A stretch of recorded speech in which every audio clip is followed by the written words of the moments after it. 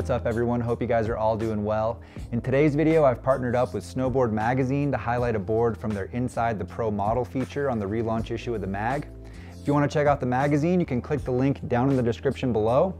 But for now, let's talk a little bit more about Erik Leon's Pro Model snowboard, the Arbor Relapse. All right guys, so the Relapse is a freestyle and park focused snowboard, and it's built with Erik's core ethos in mind. CORE is actually an acronym. It stands for Community Outreach Riding Equipment. So this board's gonna come in at a very reasonable price point, right around 390 bucks, and still gonna offer all the great tech and quality that you'd expect from Arbor. This is a true twin and it runs a full tip to tail positive camber profile. So you're gonna get that more energetic, stable feel that you'd expect from camber. It also has some other great tech built into it. You're gonna find Arbor's 50/50 fenders, which is basically like a mellowed out version of their uprise fenders. So right at the contact points on the nose and tail, the base and edge is beveled up just a little bit. For the 50/50 fenders, it's beveled up 1.5 degrees. So that just helps to mellow things out and make those contact points a little less catchy. You're also gonna get Arbor's Grip Tech side cut, which is a couple of added contact points right underfoot on both the toe and the heel edge. So if you're out there on ice or more firm conditions, it's gonna help the board to bite down. And with the Grip Tech, you can really feel that isolate under your feet and give you noticeably more control in those conditions. You're also gonna find a biax fiberglass layup, which gives this board a nice torsional flex and has a great feel for riding rails, as well as an extruded base. So what that means for you is less maintenance. You're not gonna have to worry about waxing this board as often to maintain a consistent glide, as well as easier, more durable repairs at home if you do end up scratching the base. For reference, I'm 5'10", I weigh around 150 pounds, and I rode this board in a 153.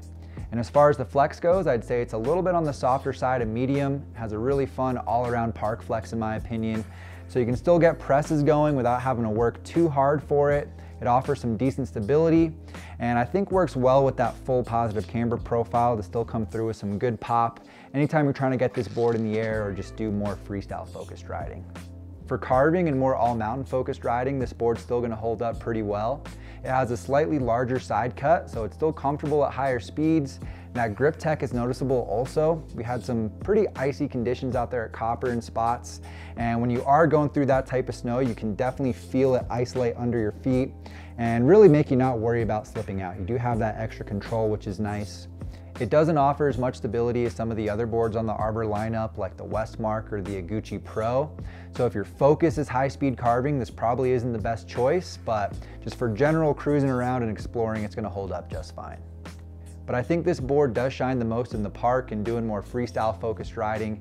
Like I said before, it has a great all-around park flex. It's gonna feel good working on those more technical rail tricks like presses and spinning on and off a rail features if that's something that you're interested in, but still have some good stability for jumps. You can land a little back seat and it's gonna have enough support to bring you back forward rather than washing out, and just be a great choice for all-around park progression without an overly aggressive feel.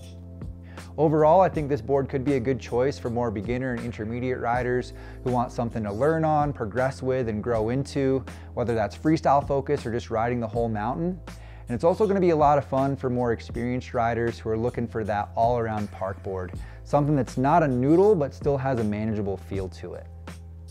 And for me, I think the biggest highlights are the Grip Tech. That's something that's gonna come in handy all the time, as well as the versatility and just the overall value you're gonna get in this board. I think that's something that's really hard to find at this price point. So if you're interested in that, make sure to check out the Arbor Relapse. I'll have this board linked down in the description below if you wanna read more about it. Also make sure to check out the write-up on Snowboard Magazine. That'll be linked down there as well.